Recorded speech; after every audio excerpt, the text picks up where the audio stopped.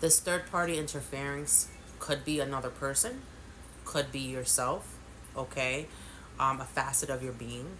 Could be maybe, a job that entails you, that impedes some type of a connection.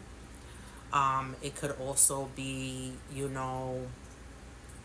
maybe a friend giving you advice or family member giving you advice that really doesn't benefit you, okay? When I see this card, I think about the Three of Cups.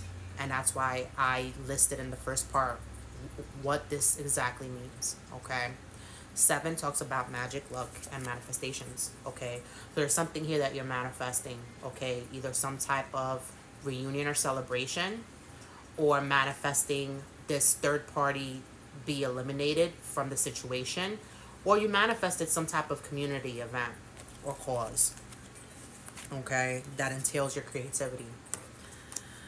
You're also manifesting some type of move. Remember what I talked about, a move? One of those doors that you're opening is literally to a new home, to a new apartment. 111 on my time, okay? It says change of residence, moving in with a partner, okay? This could be you thinking about moving in with a person, or the thought of that. And yes, 1, 2, 3 on the time, luck is on your side, okay, regarding this.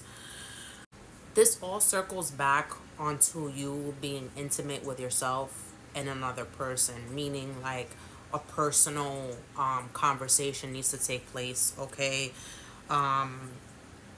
Someone here is reminiscing. I can see that with the reunion card, okay?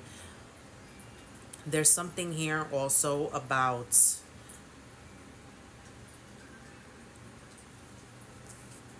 this being exactly what you manifested, about the either opening a new door to another person, or opening a new door to your home, or just a possibility to give yourself a brand new beginning. I'm going to delve in further and extend it. I'll see you guys there.